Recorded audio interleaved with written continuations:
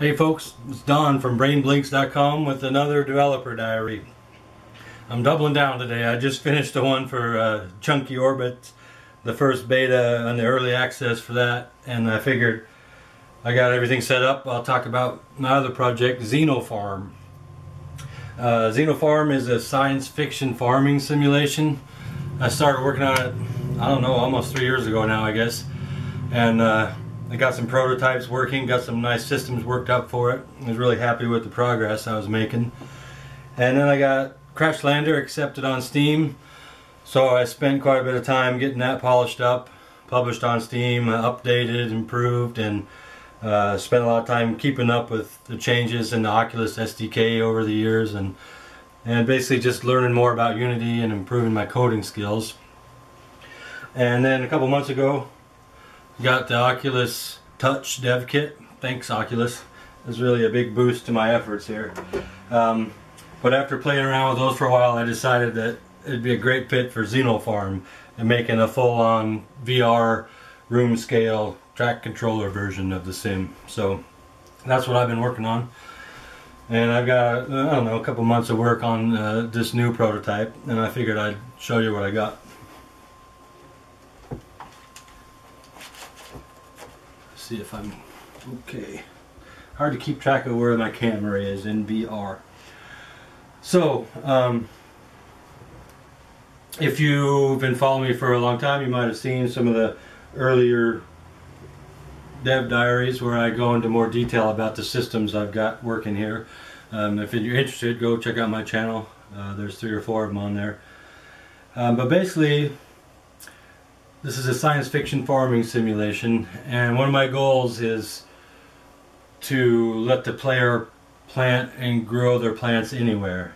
You know, I really love growing food in video games, but it's always kind of a pet peeve of mine that you have to only grow them in certain places and usually in a grid-like setup.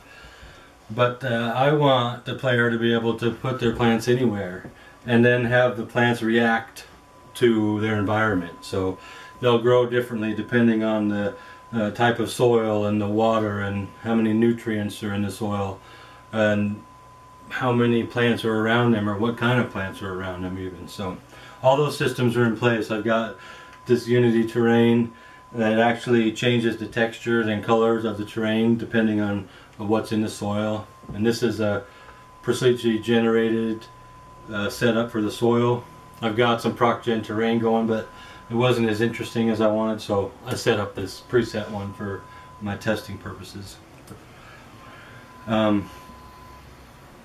So the basic premise of the game, I guess, is that you're going to be like a cosmic sharecropper, living on the edge of space, maybe on like a barren asteroid that some big company has carved up and done some simple terraforming, and they're hiring people to come work the land. And your task is going to be to grow enough food to survive, to sell the fruits, to buy new equipment, more plants, and then eventually pay off your farm and win the game.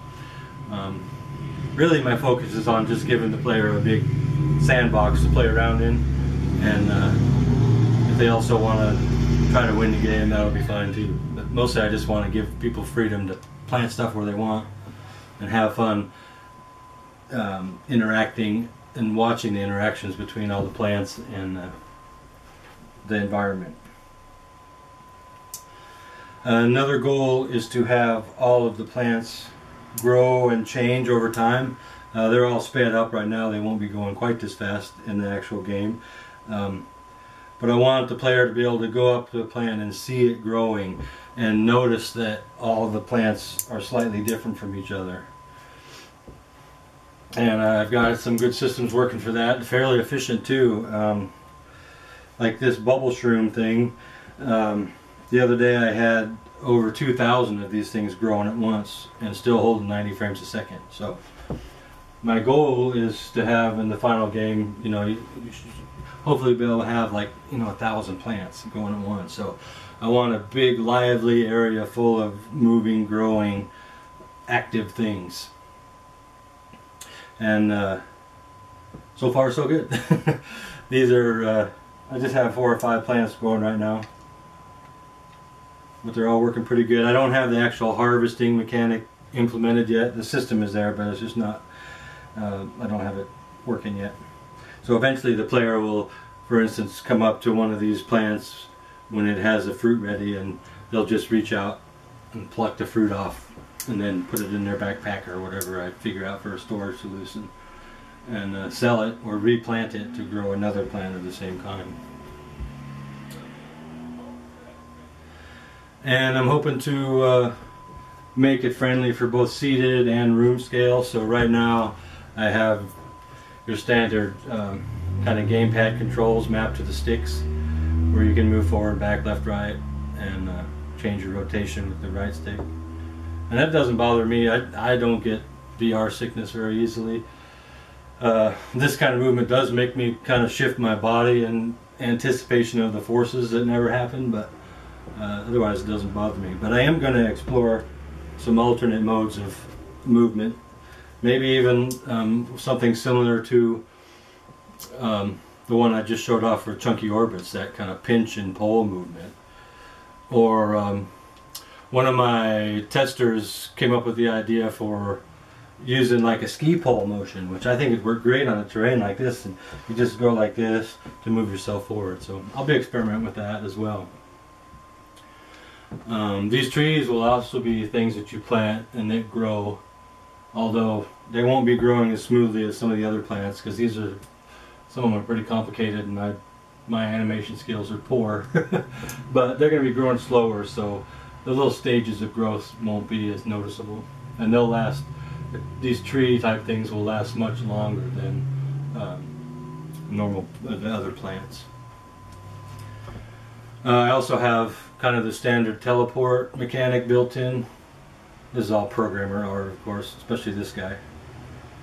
Although if I leave him in there too long, I'll get attached to him. So I got to do something else for that pretty soon.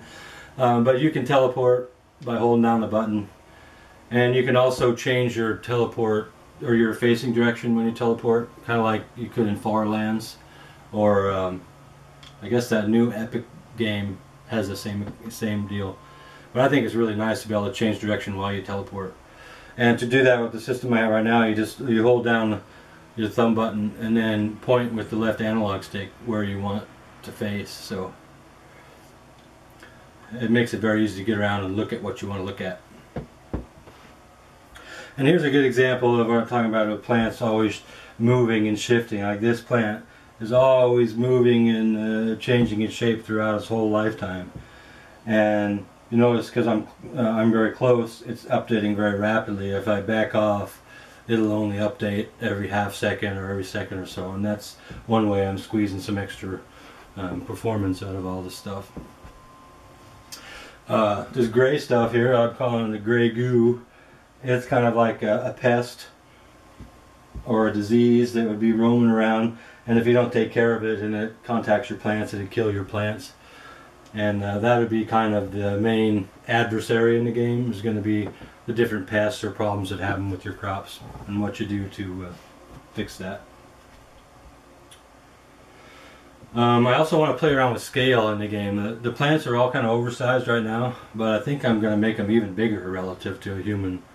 I got a human scale thing over here somewhere, this guy. And right now I have it so you can zoom up and be a super giant walking around your farm. That Dota 2 VR viewer is awesome. It's one of the coolest things I've done in VR, and I want to kind of capture that feeling in my game, where you can be towering over your landscape, and then all of a sudden you could be down amongst it, walking around inside of it. It's just a really cool feeling, and it kind of emphasizes that the sense of scale that you get in VR, which is so amazing. That visceral sense of, yeah, this is big, this thing's big, or this thing's tiny. And I really like the way the plants are when they're big, so I think I'm going to exaggerate the scale of it even more. And it'll actually have a benefit of filling up the space more, because I want it to be a lot of stuff happening in the space. And this is still, I mean, I've limited the space because of the systems I have in place for the soil and stuff, but it's a pretty big space. It doesn't look as very big when it's empty, but I've learned that these kind of spaces feel bigger the more stuff you put in them. So I'm excited about playing with the scale of this stuff too.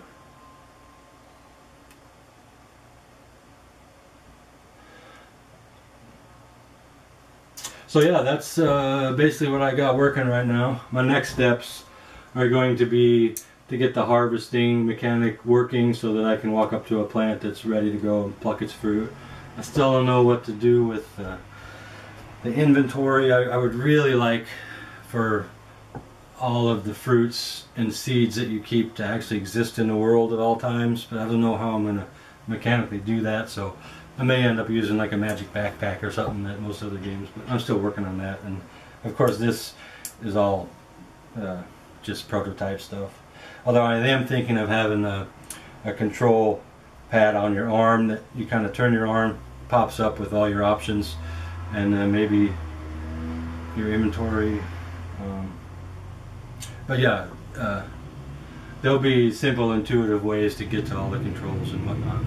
And there'll also be, this is just temporary, but you'll have an indoor space where you can go to kind of relax in between gardening sessions, maybe get the news from the home world if I have time and resources to add a story. I've got a backstory worked out.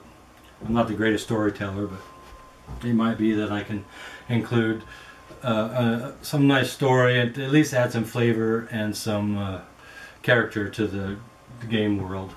And you'll also be able to, that's where you'll probably go to order things from the catalog, like new equipment, like these, this would be kind of like one of your sprinkler systems that you could buy and place down so you don't have to go out and watering plants by hand, things like that. Maybe even have a trader show up once in a while that has different equipment, like exotic equipment, something like that. So yeah, there you go. If this is something that you're interested in, go ahead and subscribe to this YouTube channel. I have more of these videos as I go along. You can check out my website, brainblinks.com, or Twitter. I post stuff more often on Twitter than my website. I just realized my website, I don't even have Chunky Orbits announced on there. And my Twitter handle is @KitchenDon. So yeah, thanks for watching, and if you have any ideas about something that you'd like to see in a game like this, feel free to send them my way. I'd love to hear them. I love getting feedback and ideas from the community and other players. It really helps a lot. So thanks for watching, and I'll catch you next time. Bye.